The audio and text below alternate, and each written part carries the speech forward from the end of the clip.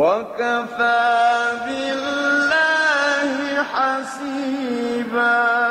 السلام عليكم ورحمة الله وبركاته. بسم الله الرحمن الرحيم. إن الحمد لله نحمده ونستعينه ونستغفره ونعوذ بالله من شرور أنفسنا ومن سيئات أعمالنا. من يهده الله فلا مضل له ومن يضلل فلا هادي له. Verily all praise is due to Allah, whom we seek His help and forgiveness. We seek refuge with Allah from the evils that we conceal and from the consequences of our evil deeds. Whosoever Allah grants guidance will never be led astray, and whosoever He leads astray will never find guidance. وَأَشْهَدُ أَنْ لَا إِلَهَ إِلَّا اللَّهِ وَحْدَهُ لَا شَرِيكَ لَهُ. And I attest that there is no God worthy of worship except Allah subhanahu wa ta'ala. وَأَشْهَدُ أَنَّ مُحَمَّدًا عَبْدُهُ وَرَسُولُهُ. And I attest that Muhammad is the messenger of Allah sallallahu alayhi wa sallam. Bismillah walhamdulillah wassalatu wassalam ala rasulillah. This is your brother Rayan Arab in the program The Da'wah Workshop. I would like to welcome my dear viewers, and I would like to welcome my respected guests in this episode, inshallah. And not only in this episode, but in this entire program, these 30 episodes, we are going to learn how to do da'wah. We are going to be effective in da'wah. We are going to cover things that you don't usually see on a TV program. Things that are covered in a classroom. As a matter of fact, things that are covered in a workshop, a training course. Exactly. This is what we're going to turn this into, a workshop. So what I want you to do, Mr. Viewer and dear sister, I want you to take out a pen and a paper and take some notes and interact with us. Search for the Facebook page, the Da'wah Workshop, and put in your comments, put in your questions, so that you could take part of this program and become an eligible, effective da'i. One with eloquence and style, one who is able to do da'wah, one who is able to start a da'wah conversation. Speaking of a da'wah conversation, let me introduce to you the objectives of this program, inshallah. So by the end of this program, you will be able to have brighter knowledge in da'wah. Yes, you will have brighter knowledge in da'wah. You probably know so much about da'wah, but there is always room for more. You will be able to do da'wah one-on-one. You will have the skills, you will have the abilities, only and only if you pay attention.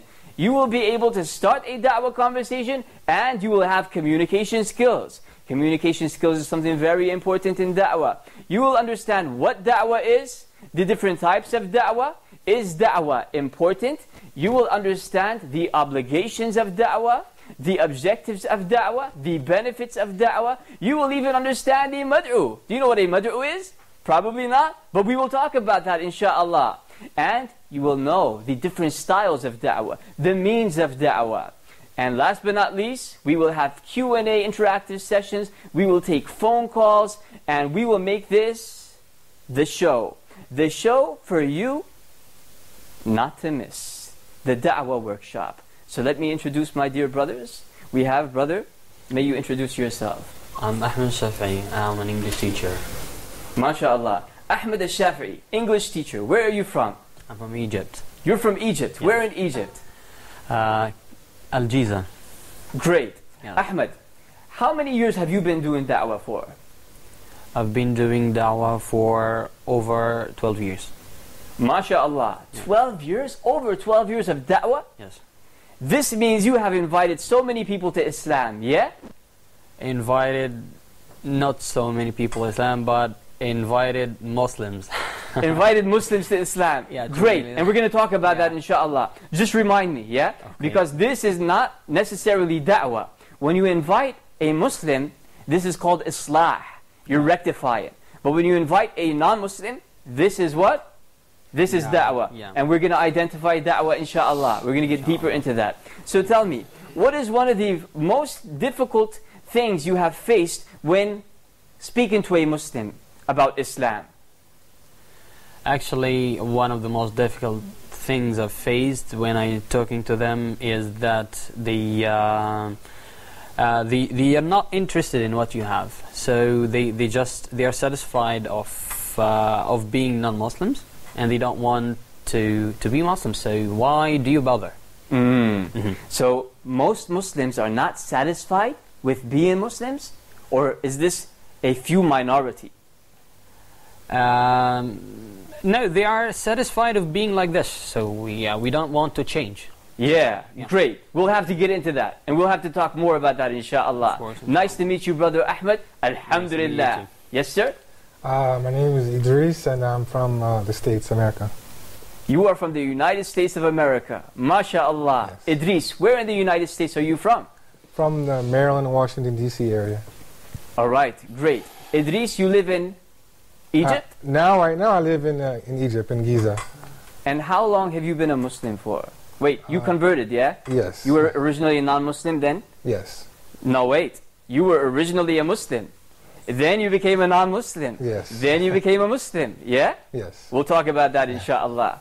So tell me more about how you converted to Islam. Don't tell me the whole story. Just tell me, what was that touch, that thing that made you get inspired to become a Muslim? Honestly, what made me learn and want to become Muslim was when I first started learning about, I had a gentleman teach me about Tawheed, something that I never really know or understood or had any knowledge about at all before but Islam. Did he teach you the 3 types of Tawheed and you were a non-Muslim? So he taught you like Tawheed al-Rububiyyah, Tawheed He didn't use these names, but... Okay, yeah, because you would have found it like Yes. awkward, yeah? He spoke to me in English. Actually, the guy was Somali. I was in Mogadishu, but he spoke to me in English about these concepts Okay. that I never really knew about, and it intrigued me, and I found it to be true. And from there, started the journey. Within a few weeks, I became Muslim. MashaAllah. So after he taught you the basics of Tawheed, monotheism, and Tawheed means Islamic monotheism, that is the belief in one God. After he taught you that, you started doing your research about Islam to gain more knowledge about this deen, then you converted, yeah? Sort of. But Sort of. I didn't really do much research. I learned everything through him. I was actually in Mogadishu. I was in the military at the time. So. MashaAllah. This is the thing. Alhamdulillah. We have many people come into Islam daily. Many people. Hundreds of thousands. Not daily, but let's say every year we have about 100,000, maybe a little bit more, people worldwide come into Islam. All they need is somebody to take that initiative and to start to invite them to Islam. And this, inshallah, is what you are going to be able to do soon. Bi'idhnillahi ta'ala. Yes, brother? My name is Ali Umar Al-Ghazali. I'm Egyptian. I was born in the United Arab Emirates, and I spent 10 years over there. And then I came to Egypt. I'm a student at Al-Azhar University, and I'll be graduating in 2 years, inshallah. MashaAllah. Brother Ali, Yes. have you been to UK before? No, I've never been to the UK. You sound like a British man. Yeah, that's because I deal with people from the UK on a daily basis. I have many friends from the UK. Muslim or non-Muslim?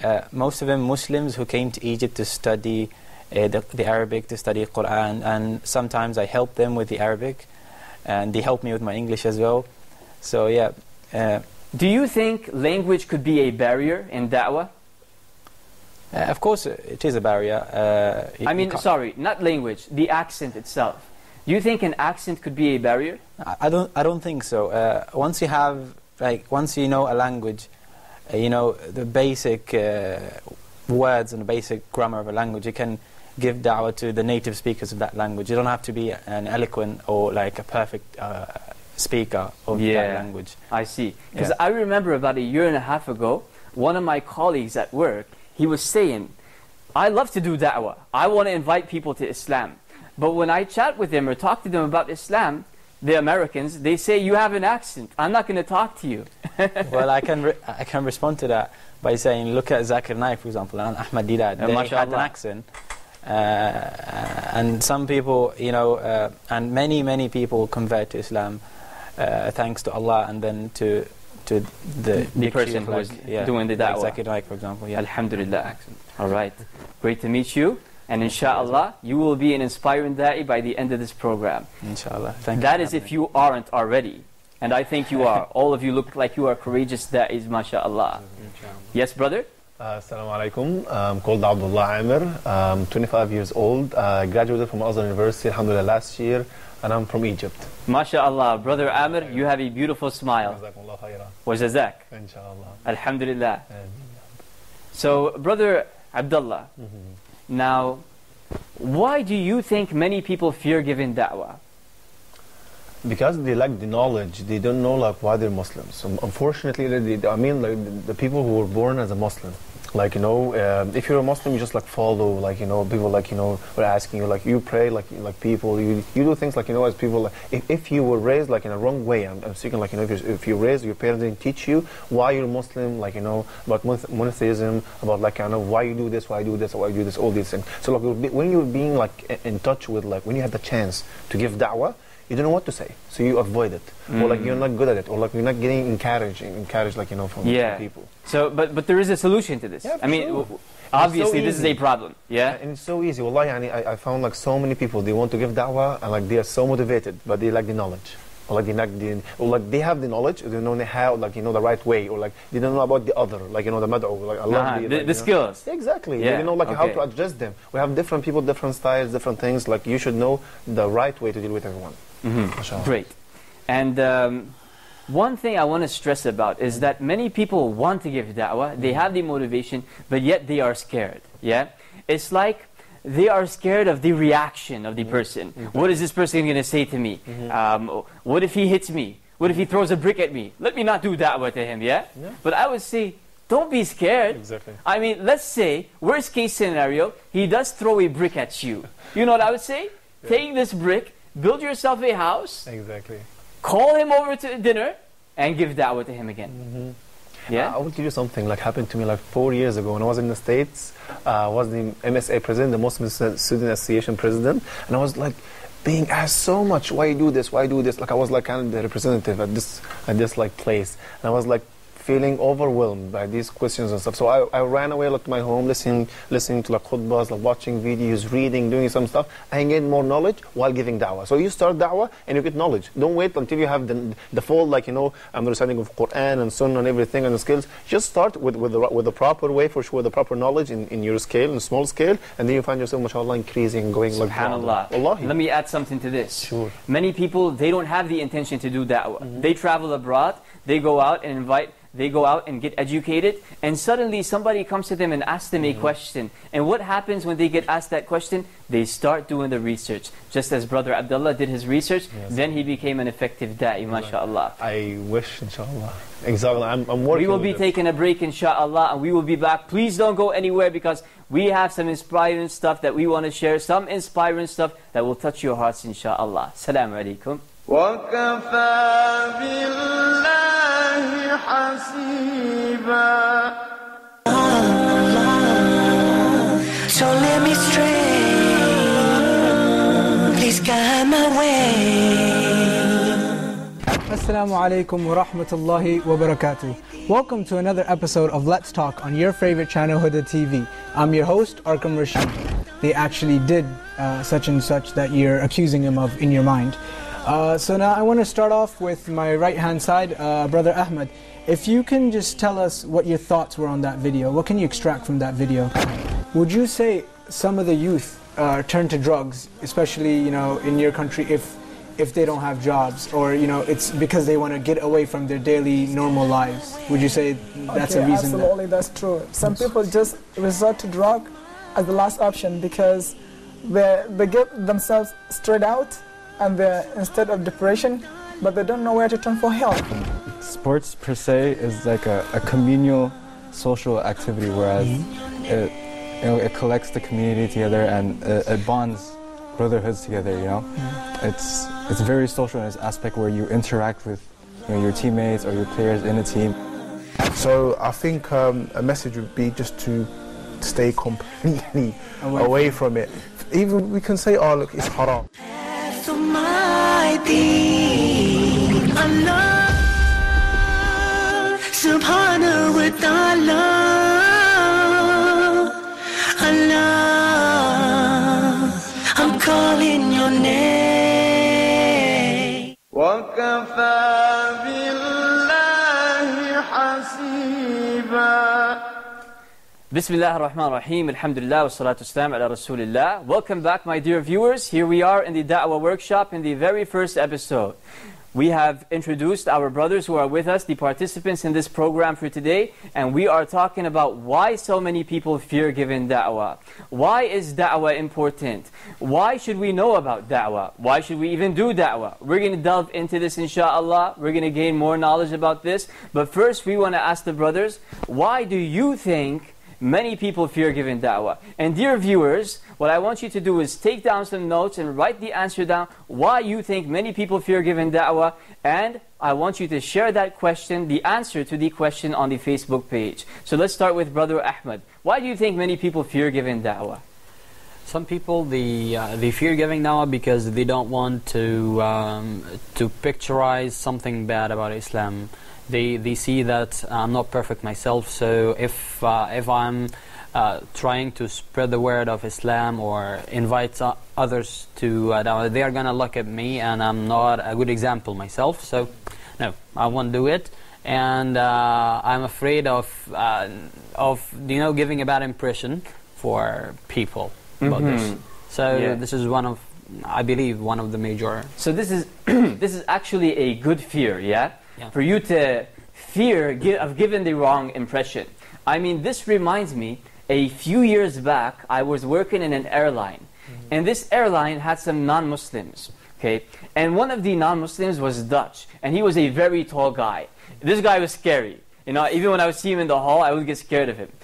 What scared me about him is that one time when he first got hired, I walked into his office and he was on the phone. And I walked in because I wanted to share something with him. And he looked at me and he's like, "Don't you see I'm on the phone? Get out!" So then I got out and closed the door. After that, I decided not to speak to him again. So every time I would see this guy, I would be afraid to approach him. But then I delved deep into seeking knowledge about da'wah and gaining more skills. And I said, listen, if this is an obligation, then this is something that really needs to be done. I mean, I cannot just look at the guy and not invite him to Islam in any way. In any way, whatever way you can. Even if it's in an email. Even if you're scared to speak to him, send him an email. Or write a letter to him. Or just share a pamphlet with him or a book or something about Islam. Yes or no? Yes. And there is a verse in the glorious Quran that inspires us so much to do da'wah. And it starts with, وَلْتَكُنْ. Brother Ahmed, would you mind sharing this verse with us, please? أعوذ بالله من الشيطان الرجيم ولتكن منكم أمة يدعون إلى الخير ويأمرون بالمعروف وينهون عن المنكر وأولئك هم المفلحون. Allahu Akbar. MashaAllah. Let there arise amongst you a group of people who call to good, they enjoy what is good, they forbid what is evil, and it is they who are the what? The successful people. They do three things. These people do three things. Number one, they enjoy good. Number two, they enjoy good, they do good, and they forbid evil. These are the three things. Number one, they do good, they call to good. Number two, they enjoy good. Number three, they forbid evil. The result is that they are the most successful people. Subhanallah. Now, let's just do a scenario right here. Let's imagine that you are working for a company. Give me a name of any clothing company. One of the most famous clothing companies. Any. What comes to your mind? I love American Eagle. Sorry? I love American Eagle. American Eagle? Okay, now we're doing some advertising for companies. Okay. Okay, so what is more famous? Because people don't even know that. Timberland, H&M. Adidas. Let's go beyond that. Even Nike. more famous. Nike. Okay, great. Now let's say you work in Nike. Okay, you just recently got hired in Nike. Now the owner of Nike, he is the owner and he is the one who gave you that position. Well, he probably doesn't know you face to face, but he knows that somebody is working in my company. Yeah. But wait a minute. Does he really know that somebody is working in his company? I mean, does he know that you are working in his company if he didn't hear about your results and about what you are doing in that company? Yeah? No. Now, let's say you work in Nike, and as soon as you work in that company, you start calling people to Nike, and you start selling them products like crazy. Yeah? And you are the reason they earn millions of dollars. Now, the boss, the owner, the president, is he going to reward you or what? Of course. Yeah? What is He going to reward you with? A high position, Yes. yeah? A high status, free clothes, perhaps, right? And a car. A car. Luxurious life. Exactly. Imagine how it is when you work with the creator of that boss and the creator of that universe, of this universe. Subhanallah. Imagine when you invite people to Islam and you call people to good and you forbid people from doing evil. This is what Allah wants you to do. Yeah? There is a verse in the glorious Quran that says they are the best people. Who can share that verse with me? ومن أحسن قولا ممن دعا إلى الله وعمل صالحا وقال إنني من المسلمين. Subhanallah.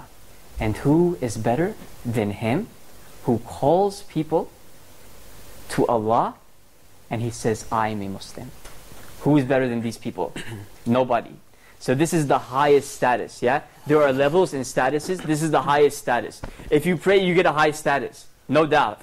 If you fast, you get a high status. If you read the Quran, you're up there. But if you do da'wah, you're all the way up here. Why? Because Allah said in the glorious Quran, who is greater than these people? Who is greater than them? Subhanallah. But there's an important thing we want to stress here, is that some people start doing da'wah and they forget about prayers. Yeah. So there are obligations that we need to focus on that are very important, such as the 5 pillars of Islam. Then comes da'wah. I mean, this reminds me, the other day a person came to me and he is inspired. He wants to do da'wah. He attended some lectures here and there and he said, I want to do da'wah. What should I do? So when I looked at him, I felt that the person is kind of away from the deen somewhat. So I didn't want to discourage him. I wanted to encourage him more. So what kind of advice do you think I gave that person? So come and watch us doing it. Okay. Or ask Allah to help you do it. Good one. I seek the knowledge and the means of da'wah. Abdullah? I would say, like, ask Allah to be closer to Allah subhanahu wa ta'ala, then you be closer to His, like, asking Allah subhanahu wa ta'ala will make you closer to Allah first, which is, like, what do you want to say, like, to tell Him or ask Him, like in sandwich feedback, something like this, and then he'll be closer Great. to Sadai. For him to build a relation with the Almighty Allah subhanahu wa ta'ala, for him to build a connection with Allah. If you want Allah to help you with something, then you have to be on the path of Allah. We cannot worship Allah with our own ways of worships, yeah? We're following a curriculum. What is this curriculum? Quran and Sunnah. His The Quran and the Sunnah, yeah? So if we take something and leave something out, is this okay? No, it's not. Who did this? There is a religion, people of a book, who did this. They took some things Yahud. and applied it, and they left some things out. Come again? Yahud. They are the Jews. Yeah? They took some things and they left some things out. So if we do this, then we're not considered Muslims. Why? Because we left out the basics, the pillars of Islam. So for example, if I want to take 5 daily prayers, but I don't want to do zakah, then in this case, I'm not a Muslim. I'm not a complete Muslim. Why? Not a complete Muslim. I'm not a Muslim at all, because I don't want to do it. There is a difference between laziness and a difference between not wanting to do it, not doing it at all, disbelieving in doing it. Yeah? So let's go back into da'wah. This person, I told him, you have to build a connection with the Almighty Allah subhanahu wa ta'ala. If you build that connection, Allah will give you the ways. Allah will give you the keys. And He will give you the path to da'wah so that you can convey the message of Islam to the people worldwide. But before we talk about worldwide, we have to talk about somebody. Who is that? Myself. Exactly. Before I want to go out and do da'wah with others, then I have to do da'wah to myself first. Yeah? I have to apply. I did this series once on YouTube. It's called Start With Yourself. Okay? And what I talked about was how to start with yourself before starting with others. Because we get this a lot. Many people want to change the world. You hear this a lot. I want to change the world. I want to be Superman. I want to do this. I want to do that. But rarely do you hear a person saying, I want to change myself. Yeah? Right. And there is a verse in the glorious Quran that talks about this, Ahmed. You know that verse? A verse where it says, start with yourself in a different way. Change. You cannot change them until you change yourself. إن الله لا يغير ما بقوم حتى يغيروا ما بأنفسهم. إن الله لا يغير ما بقوم حتى يغيروا ما بأنفسهم. Allah will not change anybody until those people change the conditions of themselves. You cannot change anybody. You cannot inspire anybody. You cannot direct anybody to good unless if you direct yourself to good. So start with yourself. Become a motivated da'i. How can I be a motivated da'i? I must inspire myself to do da'wah. I must gain the knowledge. I must learn how to be sincere. And I must have the traits and skills of becoming an eloquent, effective da'i. Are you motivated to do da'wah? Ask yourself this. Did you benefit from this episode? Will you start doing da'wah inshallah? Not today. Wait a minute. I still need you to attend the other programs, the other episodes of this program. I need you to take some notes. I need you to delve deeper into this topic because there are some things that you may not be able to do on your own. But if you attend a course like this or a program like this and you listen to different verses of the glorious Quran and different ahadith and opinions of scholars, then insha'Allah you will be able to be an inspiring, eloquent, motivating da'i who is able to encourage the world insha'Allah, but you will start with yourself first. Jazakumullahu khairan wa barakallahu feekum. Thank you for watching this episode insha'Allah. Until next time, this is your brother Rayan Arab. Wassalamu alaikum wa rahmatullahi wa barakatuhu.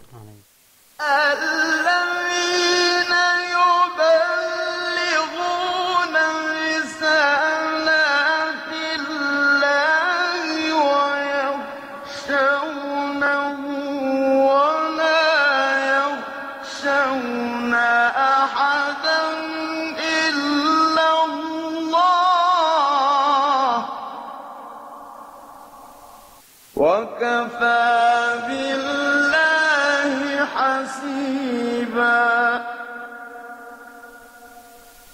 ما